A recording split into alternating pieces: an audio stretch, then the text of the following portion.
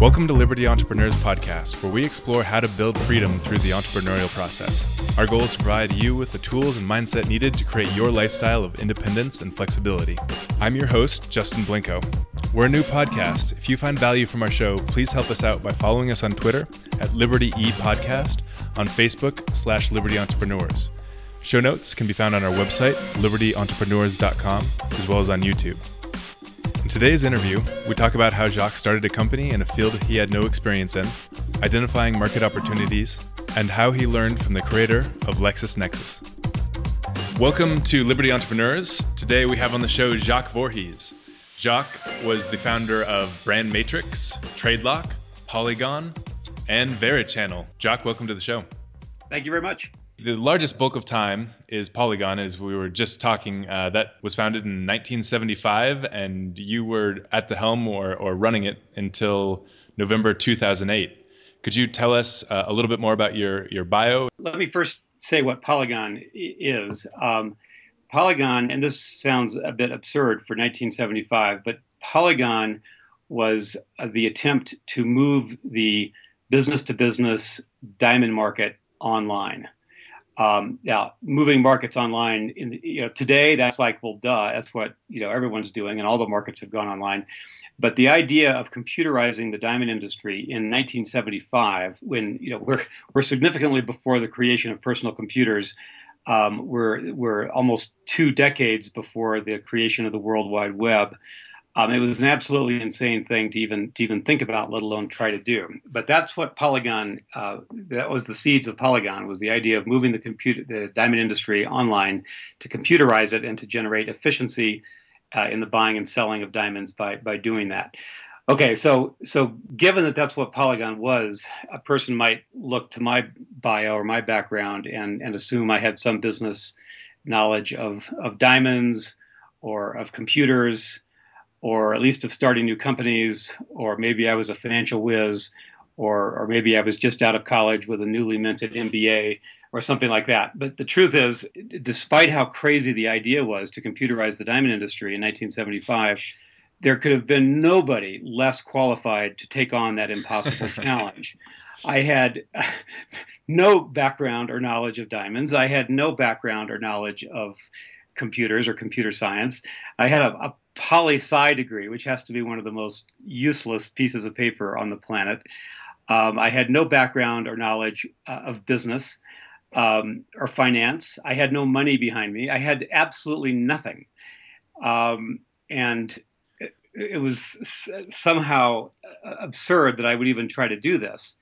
What did you see? What did you see in the diamond industry that led you to believe that computerizing it would be beneficial? Right. Well, when no one else saw this. Yeah, good question. It's worth spending a couple minutes just on how such an unlikely person fell down this rabbit hole and ended up trying to climb sort of back out of it, if you will.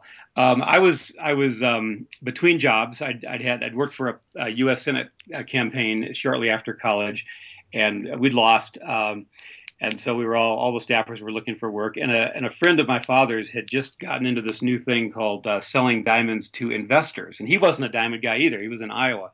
But in the mid to late 70s, when inflation was so high, everyone was jumping into hard assets, and the diamond industry was responding to that. And a whole new ecosystem had come into existence, which was diamonds for investment. And it grew quickly to something like a $20 billion a year industry, which is about the size of the whole jewelry market for diamonds. And it was a completely new phenomenon, and all kinds of new people were jumping into it. And so this guy in Iowa offered me a position, like as a salesperson or something. We weren't quite sure, but he offered to have me get involved in the diamond business, even though he didn't know much about it himself. And so I thought, well, that sounds interesting. I think I should learn something about this industry before I jump into it. So I went on my own nickel. I went to New York City and took a 1-week diamond grading course from the Gemological Institute of America, which is kind of the Harvard MBA organization, if you will, and learned a lot about how to grade diamonds for what that's worth in 1 week. And the other kids in the class were sort of sons and daughters of top New York diamond dealers that had been sent to this class just so they would have a little bit of professional knowledge. And one of them, his father, was the head of the New York Diamond Dealers Club at the time, William Goldberg. And this kid, I can't remember his own name, but he asked me to meet his father, and because I wanted to get his father's input on what I was doing and the whole diamond investment thing. Anyway, William Goldberg, and now 47th Street in New York is named William Goldberg Way. This guy sort of became the patriarch of the New York diamond industry. But this was many years ago. And he told me that diamonds were a lousy investment and I shouldn't get into this business. And I said, well, why are they a lousy investment? And he said, because you can buy them, but you can't sell them. It's not like the gold market where you can buy and sell easily in and out. You can buy them and you're paying retail price, and you're selling them and you're paying something lower than wholesale price, and you just lost 50% of the value by trying to get in and out of the market. That's why they're a bad investment. And I said, well, why does it really have to be that inefficient? And he said, well, that's just the way it is. If there were a market for diamonds like there is for gold or other things, then it might make sense, but there isn't one. So you shouldn't take that job. You should get out of this business. So as I was driving back home from New York, it kind of struck me that if there's $26 billion of money going into diamonds as an investment each year, and there is no liquid marketplace for these investors, then by God, someone needs to create one. And that was the light bulb moment from which I decided to create Polygon. And I mean, that's all I knew about the whole thing, was just kind of what Goldberg had said and my decision to fix a problem that obviously existed. And I reasoned that the only way you could have a efficient liquid market in diamonds is if you somehow use computer technology and built it somewhere around kind of how the commodity exchanges work and NASDAQ and all that kind of stuff. So throw computers at it, and you could probably come up with a liquid market for diamonds. Bingo! That was the idea, and that's how I got into this thing. Fascinating. For myself and our users that don't have much familiarity around the diamond industry, if someone was to invest in a diamond in 1975, would that have worked out for them if they were still holding that diamond today? It would depend which diamond you bought. And the common wisdom back then, which was incredibly incorrect, was that if you're buying a diamond for investment, you should buy the highest quality diamond, which is stupid. That's like saying if you're going to invest in real estate, you have to buy the most expensive real estate. You have to buy downtown Manhattan real estate or downtown Hong Kong real estate. It's insane to think that just because it's the most expensive, it will be the best investment. And so, but because that was the common wisdom, everyone started buying these 1 carat D flawless diamonds, which is the highest quality in a 1 carat. So you can imagine what happened to the price of the 1 carat D flawless. It shot up from about $10,000 a carat to $60,000 in about 12 months. Wow. And then when finally the diamond investment market crashed, which it did right around 1980, when that happened, or around 81 maybe, the price of that 1 carat that everyone had been investing in dropped to about $6,000. It wiped out 90% of its value. Wow. So the people that invested in more typical jewelry grade diamonds ended up would have done quite well, and even more so today. Although in the last year the diamond market's fallen, but in general it was one of those classic herd instincts of investors going in exactly the wrong direction, and many people got burned. This tends to happen. It tends to happen, absolutely. Jacques, so you've been around your own company and entrepreneurship in general for quite a long time. What characteristics do you see that make up a successful entrepreneur? Of course, there's the obvious ones, like hard work and wanting to be your own boss and that kind of thing. And people have talked about that all the time. I think there are two things that are not talked about enough and that I see as very important characteristics. And one of those is interpersonal skills. An entrepreneur has to be able to get along with everybody. And, from the supplier to the computer nerd to the customer to the other employees to at least this was my experience. I had to deal with such a varied type of, and still do, and because I'm still involved in the diamond industry, dealing with different cultures, India, China, the Jewish culture in New York, and here I am, just a kid out of Iowa. So I had to hone my interpersonal skills quite a bit to be able to, let's say, work with and get along with and cooperate with these different kinds of people I had to meet. So that's one of them. The second one is, I think, if I were to say what is other than the obvious stuff like perseverance and hard work, but the most unique characteristic that I think an entrepreneur needs to have is nimbleness. the ability to realize when something you're doing is not working, and the fact that you have to change it. And because the early entrepreneurs, I mean, the people that are in the early stages of their game, it's constantly changing. And every business plan, you know what they say about battle. I think it was the Art of War guy. No plan of battle has ever survived the first 5 minutes of the battle. And I think that's true of starting a new business. You know, no business plan has ever survived the first, pick a number, 5 months of actually trying to go out there and do it. And that's okay. It's not. You cannot predict a business plan in today's world. Things are changing too quickly. But what you can do is be nimble. And when you go and try A and B doesn't work, and you try B and B doesn't work, and you try C and C starts to show some promise, and then being willing to just give up on A and B and jump into C. That's what the entrepreneur has to do. And boy, did we do that at Polygon. We had major tectonic shifts in the early days and years. Can't even imagine how many. I don't mean just tweaking little spreadsheets. I'm talking about complete changes to revenue models and just the nature of the market we were going after and all those kinds of things. We had to. Well, a best example is what happened when the diamond investment market crashed, because in the beginning, Polygon was designed to do just what I wanted it to do, was to be essentially an investment marketplace. Well, all the companies that had been created to cater to the diamond investment market, when that market crashed, they all went out of business, except for one. And that one was Polygon. Why didn't we go out of business? Because we were nimble, and we decided, okay, well, this thing we've spent years trying to launch into the diamond investment market, that market no longer exists. Darn.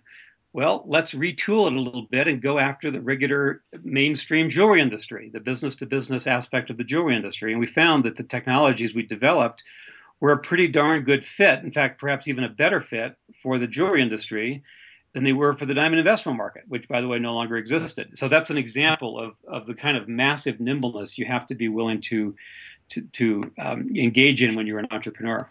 Back to the interpersonal skills. How does one curate those? So let's say, I'm starting as an entrepreneur and I don't, really know how to get along with people very well, or that's a skill that I'd like to improve. How does one go from being mediocre at that to excelling to become that successful entrepreneur? Well, now you're asking me questions of psychology and all kinds of things like that. And there's been lots of books written about that. The classic one written years ago was Dale Carnegie's book, How to Win Friends and Influence People. Great book. It's a great book, and everyone I've known that's read it says it changed their life, and I would say it changed my life. Same. Yeah, it's one of those. If there were 10 books you should have to read in life, that should be among the 10 and probably number one on the list. Yeah. Just because if you don't know how to get along with people, everything else you're going to screw up at, and vice versa. So that's certainly one part of it, but. Another thing, if you want practice, and this may sound kind of crazy, go on to social media, go on to Facebook, and get involved in some of the threads where people are like debating politics, and see and try to engage the people that are there fighting and yelling and screaming at each other in a way where none of them are screaming and yelling at you, where you're actually participating in the conversation, but you're doing it in a way that is respectful, that is not sarcastic, that is sort of validating everyone else's position and building on that. And if you can get good at that, imagine bringing that skill to a boardroom where you have different interests being represented, and it's in some ways the same kind of skill. You never want to tell someone their idea is stupid. You always need to be in kind of this brainstorming mentality of inviting new ideas and validating people's opinions and pointing out cautiously some issues that might be involved, but let's talk it through. You need to develop that spirit of every conversation being a productive, positive one, rather than, oh, that's a stupid idea. No, we tried that before. It's not going to work. No, it's a difference between being positive and being negative, and you can really practice that on social media.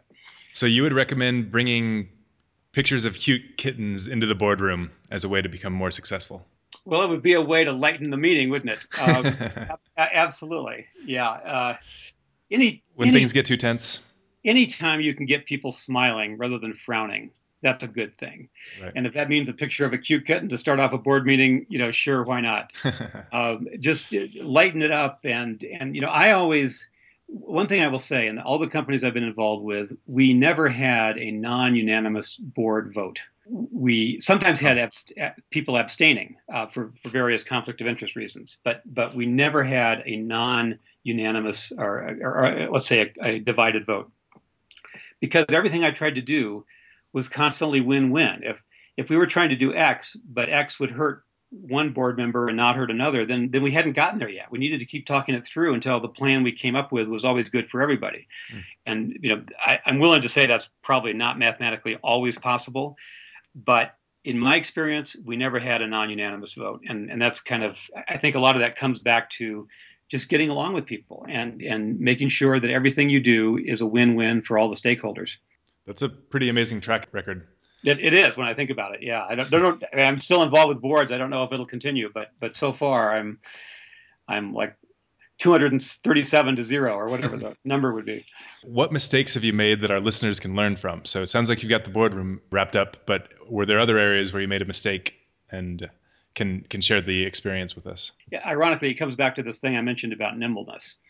I developed this opinion about nimbleness by making the mistakes of not being nimble enough and not being quick enough.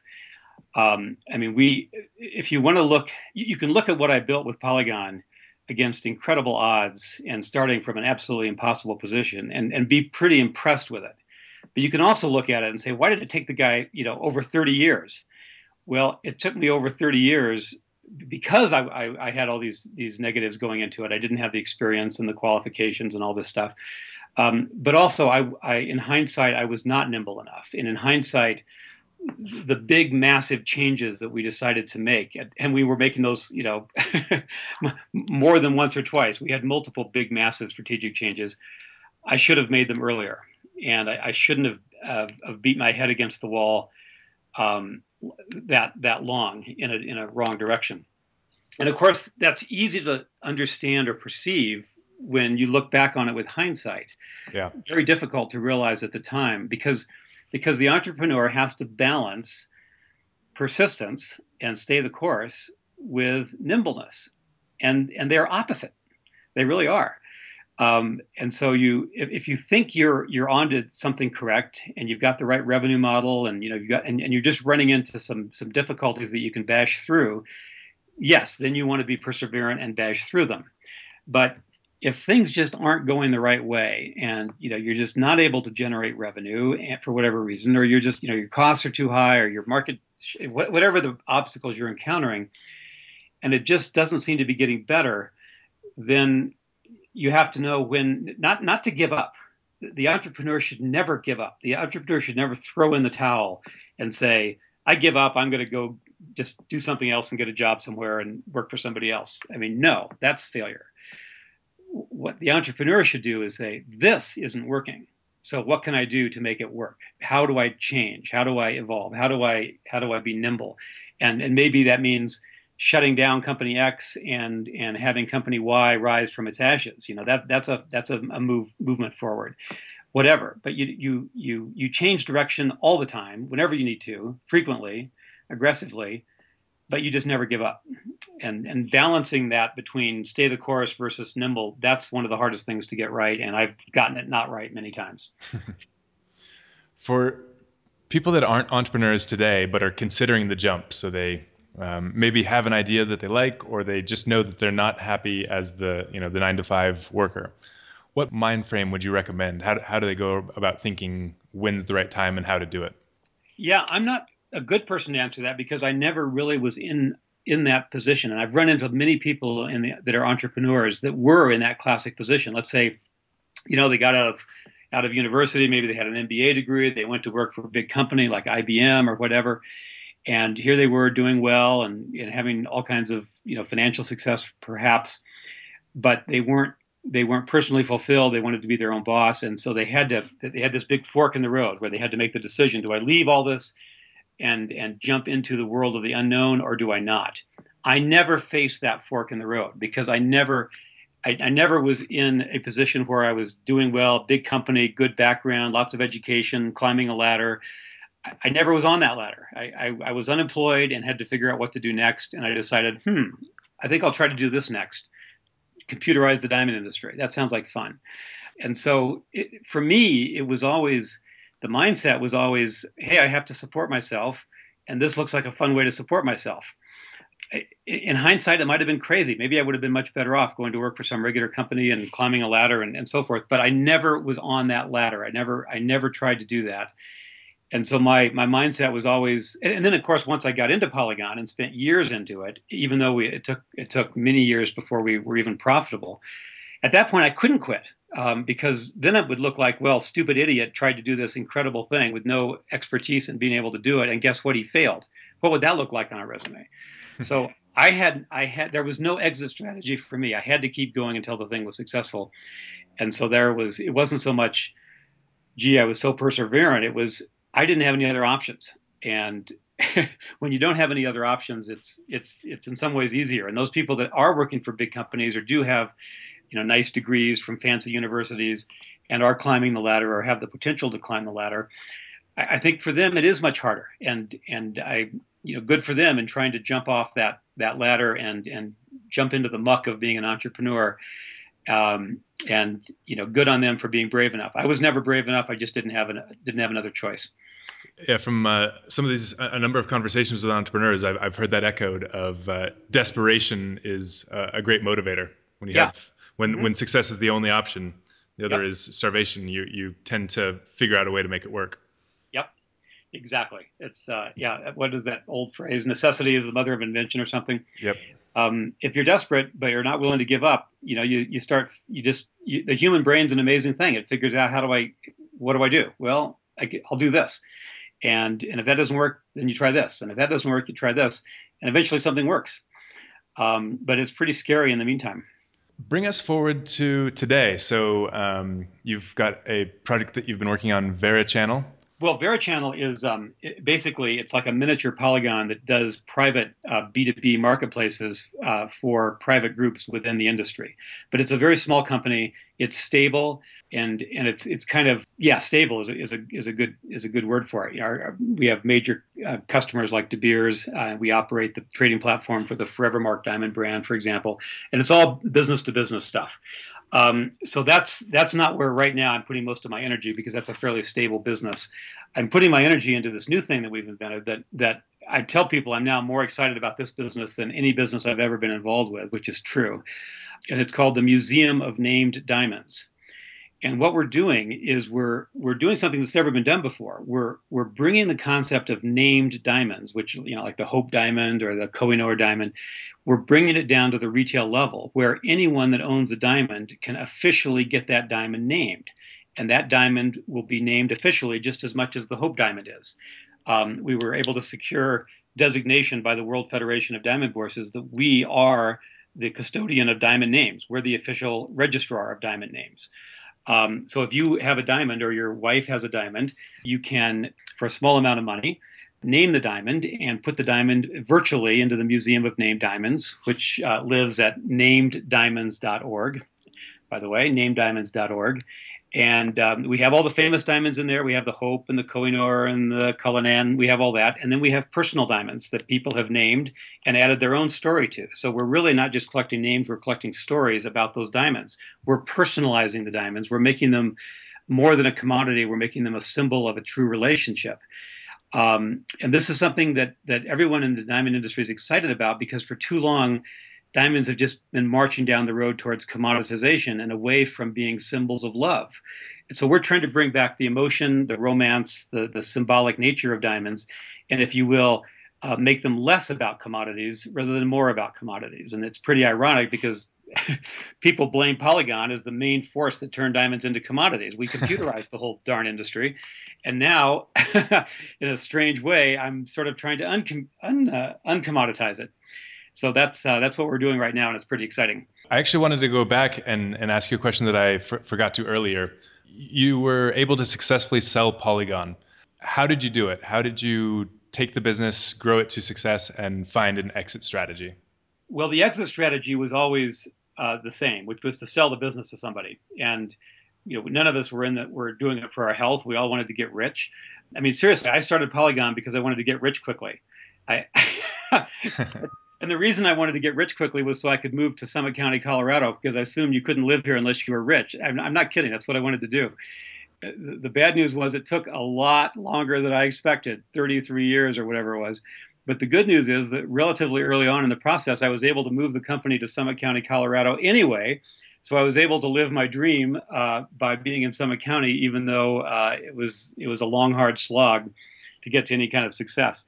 But the way the buyer finally happened, we didn't go to them. They came to us. I got a phone call one day from a company up in Montreal, a public company called Mediagrif. And bottom line, they were interested in businesses that were online B2B marketplaces, and they were going around acquiring them. It was about a 12-month deal, start to finish, but they bought us, and it was a great price. It was 43 times earnings, which is not bad. And so we all kind of lived happily ever after. A number of entrepreneurs are thinking about how they exit, and it seems that dynamic seems to change every couple of years of the best way to do that. So. Yeah, I'm sure there are many ways to do it. I just had always assumed that the way you do it is that someone comes along and buys your business. And that's eventually how it worked out for us. But there are other ways. So let's move into the lightning round. Can you share a tool, shortcut, or hack that's helped you succeed? I will say Facebook. And that may sound crazy, but right now I have something like 2,400 Facebook friends. Probably 95% of them are in the industry, my industry, diamond industry, around the world. And the connections I have made through arguing politics politely and, publishing pictures of cute kittens. And I now have connections. I always had good connections, but not compared to what I have today, sitting at home, playing on Facebook, interacting with diamond people all over the world, from Mongolia to Argentina. It's amazing for me. And of course, the diamond industry is a lot about who you know, and nothing delivers connections like Facebook. So that's my tool. Interesting. What's your most influential book, aside from How to Win Friends and Influence People? The book, this is a very old one, very dated. It's not one of the current crop at all. It's called Up the Organization. It's kind of a funny name, Up the Organization. And I read it back right in the early days of trying to get into Polygon. And it was all about, it sort of exposed my eyes to how a business runs and how it, that you have presidents and you have vice presidents and you have secretaries. Coming from a poli-sci major degree, I didn't know any about that stuff.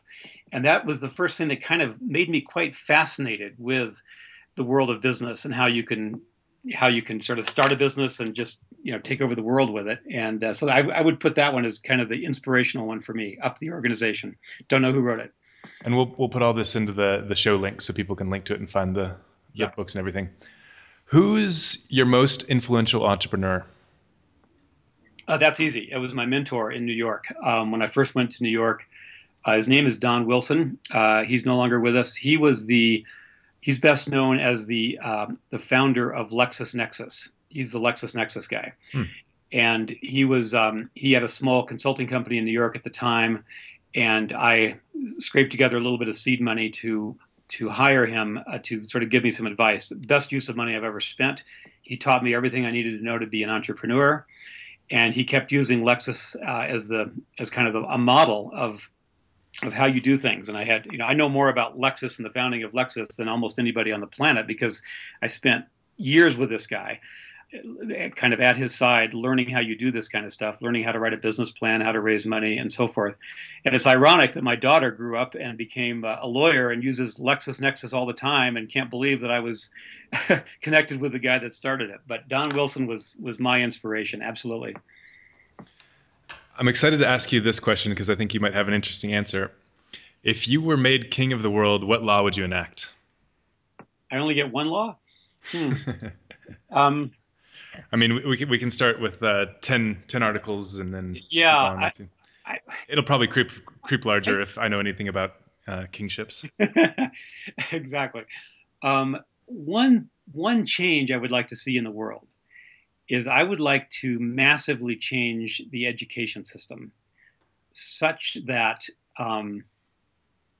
entrepreneurship and starting a new business and all about how you do that represents about, 50% of the curriculum, K-12 and in college.